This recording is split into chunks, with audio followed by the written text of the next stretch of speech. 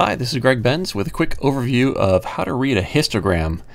And if you're new to digital photography, you're probably like I was, and you're saying, "Histo, what?"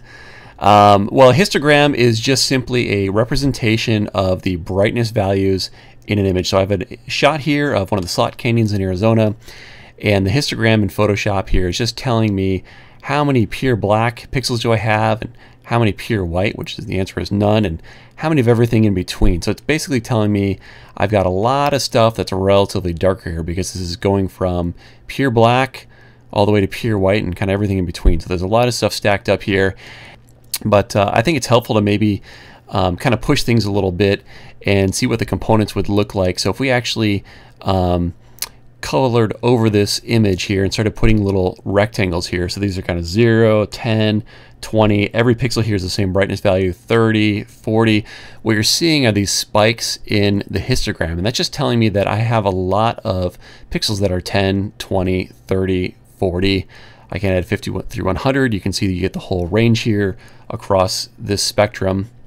And if we were to add a gradient, now you get a little bit of everything all the way through the image. So that's just simply telling you that these different little pixel values correspond to something on this graph.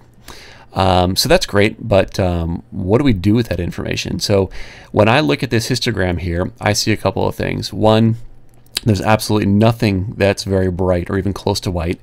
There's some stuff that's just pure black, and there's a lot of stuff that's pretty dark here. So overall, it's a darker image. So that's one thing we'd probably want to address.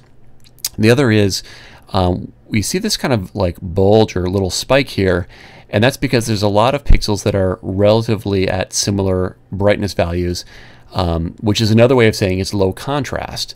The more that the pixels are spread out in your histogram, the more that you have a full range of contrast. So this is a pretty tight histogram, and as we look at this image, it's both dark and pretty low contrast. So that's kind of what the histogram is telling us.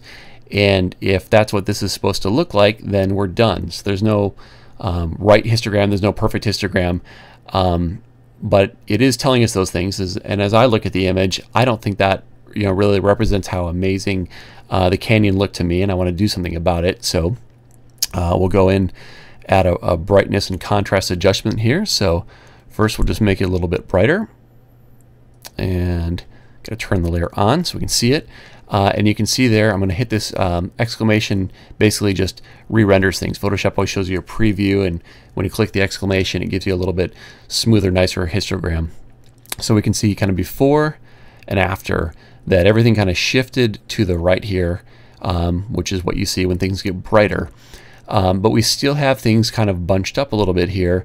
So I want to go and add some contrast to the image, and we'll bump it up and try that. So you can see things got a lot more broad, and compared to the original, went from spiking to the left to much more kind of broad and to the right. And to my eyes, as I look at the before and the after, that's just a much more appealing image that has a lot more pop. So that's a quick example of what you can do with histograms. I'll dive into levels and curves and some other tools you can use to adjust the image, and as we do, you'll see that histograms kind of come up in a lot of different places, and when you understand what they're telling you, it can be a really powerful way to take your photography to the next level.